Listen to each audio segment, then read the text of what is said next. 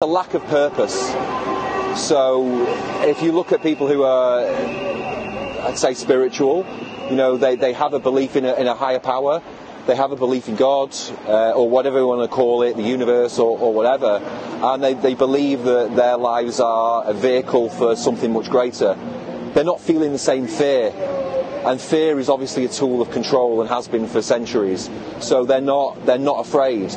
They're not afraid to die. They're not afraid to fight. They're not afraid to be ridiculed by the friends. They don't want to fit in. They've got an internal security.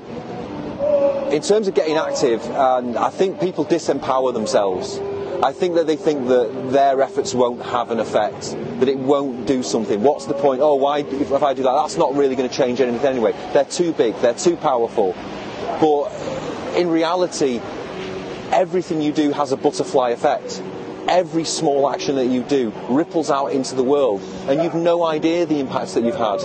When I did that long march, you know, I may have impacted one person. I did actually meet a guy along the way in a churchyard, and we were chatting, and he felt stuck for several months in his life, and we talked for a couple of hours, and we really had this deep conversation, and he felt, oh, I know what I have to do now. I don't know what he's gone and done.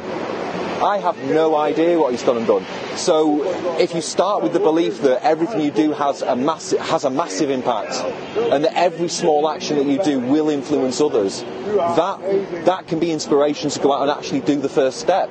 You know, get on a roundabout, get a board, hold it, even if it's on your own.